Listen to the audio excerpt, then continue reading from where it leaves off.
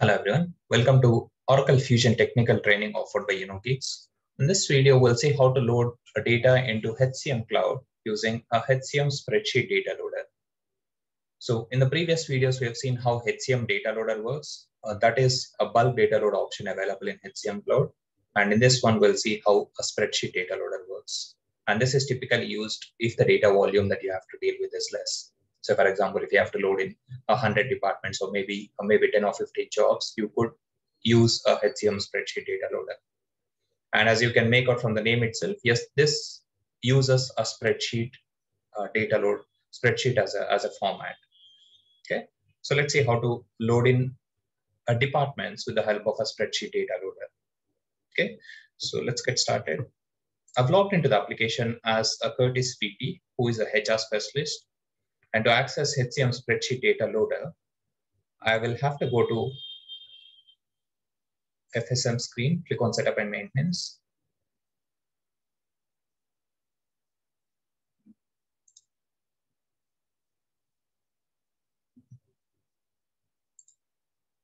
Go to Global Search, and you can search for Manage Departments.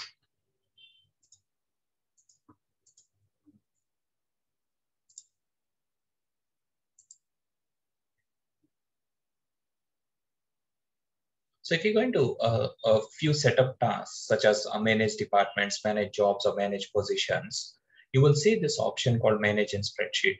So in whatever screen you see this option, that means, yes, you can load data into that specific business object with the help of a spreadsheet. Okay, so I could see Manage in Spreadsheet option in the departments. You will find this in jobs as well. So what that means is you could load jobs using a spreadsheet data loader as well as HCM data loader. And again, depending on the data volume, you will take a call whether you want to use a spreadsheet or a HCM data loader file. So let's see how this works. So to download the template, click on Manage in Spreadsheet first. That will download a HDL spreadsheet. Open it.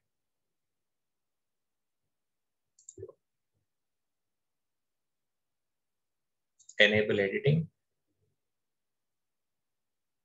And it'll try to connect to the instance from where you have downloaded the spreadsheet. Yes, the prerequisite for you to see this plugin is to have a plugin called ADF-DI installed in your machine. So it's basically an Excel plugin called ADF-DI, ADF Desktop Integrator plugin. So if you don't have it installed in your machine, you would probably not see this pop-up. Okay, so download the plugin, install it, see if it is successfully installed or not, and after that you can open up this file. So it's prompting me to connect to the instance from where I downloaded this file. So click on yes to connect to it, and it'll take you to the login screen. Give it a name. Oh yeah, fill in the login details. Curtis VT. Hopefully I've got the spelling right. And paste in the password.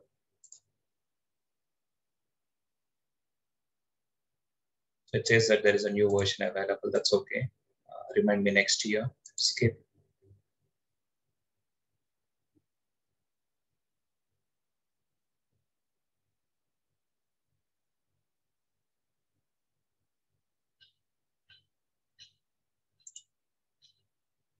And you see the data set name. So once a spreadsheet loads up, the first thing that you need to do is click on Create Dataset option here. Click on Create Dataset. It says that if there is any unsaved data, it will be lost. That's okay. Just click OK. And you see a dataset has been created. A dataset gets created with a date and a timestamp. That's fine. And if you scroll down, you see a spreadsheet where you can fill in the departments. So this is a spreadsheet that I'm using to load the departments. And what do I want to do? I want to create a few departments in there. So I'll use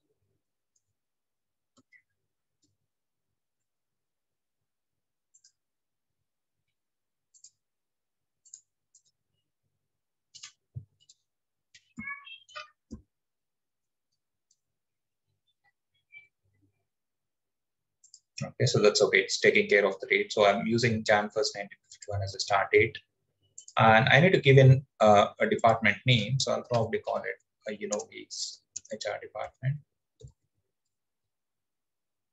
And I want to use a common as a reference data set, which is a seeded one. So just double click on it, see the list of reference data sets and pick common from the list. And this is one of the benefit of using Spreadsheet Data Loader. In case you don't know what value you want to pick up, you can directly query the application to see what are the valid values. So I want to search for common reference data set, search for it, pick up the common set and click OK. And I want to load them load it as an active department, and that's it. So I'll just fill in only the mandatory columns, but if you want, typically you'll get the details that you need to fill in then in this spreadsheet from a client. You will copy the department details from that spreadsheet and paste it into this spreadsheet data loader. Okay, so you can copy these records and copy the entire set, and you can paste it multiple times. So it says that I need to unprotect the sheet first before I could create new records. So go to Data tab, the Review tab, and unprotect it. I can copy the record and paste it now and create multiple records.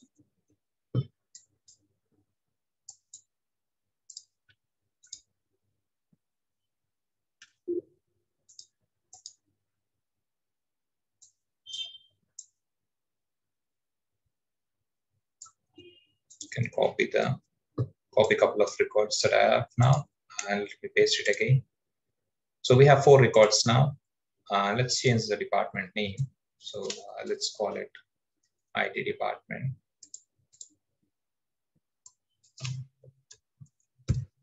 Marketing and sales. And once you have the data file ready, all you have to do is go back into the Spreadsheet Data Loader tab. And the common mistake that students do is they click on Import File, assuming that this will import the file into HCM Cloud. But that's not the meaning of this. So if you put your mouse on top of it, it'll tell you what it does. You have to use this option if you want to import the data from another file into this spreadsheet. But that is not what we want to do, right? We already have the data in the spreadsheet, and we want to load this. We want to load these departments into HCM Cloud. So to do that, click on More option and click on Upload. Slightly tricky here, but ensure that you click on Upload option, not the import file. And it'll do the validations and it'll try to upload it. Go with the default options, just click OK. It says the request to import and load data was successful. Just click OK. And you see a confirmation that row inserted successfully. But the next thing that you might want to do is you want to track this load that you have submitted, right? So to do that, you can go to HCM Data Loader screen and you can track it from there directly. So go back to homepage, My Client Groups, go to Data Exchange. And you could track the request that you have submitted using a recent spreadsheet load options. It should appear there as well. So if you click on recent spreadsheet loads, you will be able to see the request running in here, but you won't find much details in this particular screen. Rather, you can track the same request from HCM Data Loader screen as well using import and load data option. Click on this. And you will also be able to see the spreadsheet data loads as well, or you will be able to track the spreadsheet data loads as well from this particular screen. And the benefit of using this screen is you get to see a whole lot more information than what you see in the other screen. So you see the import is running at the moment. The import went through successfully. Load will get kicked off now, or it's in progress at the moment. So it should get completed soon, after which we will go to Manage Department screen again and validate if the departments are loaded or not.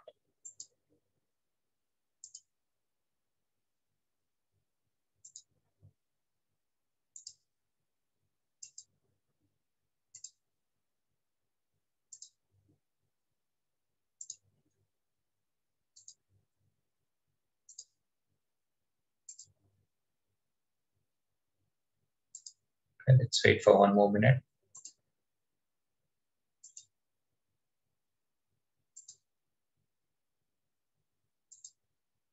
Okay, you could see that load success percentage is populated as 100, which means yes, all the 4 departments have been loaded.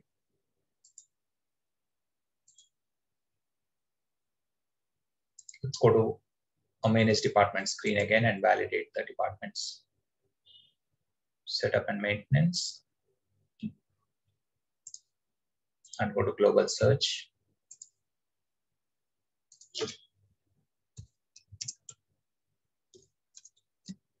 Manage departments.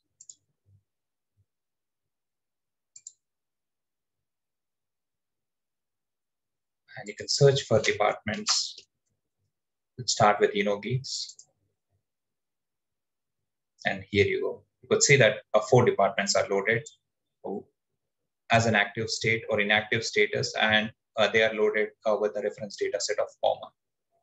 So this is how you can load departments, or rather any business object.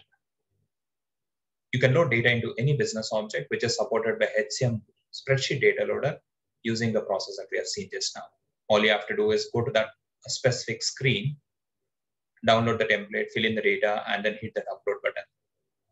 Okay. Thank you very much for watching this video, guys.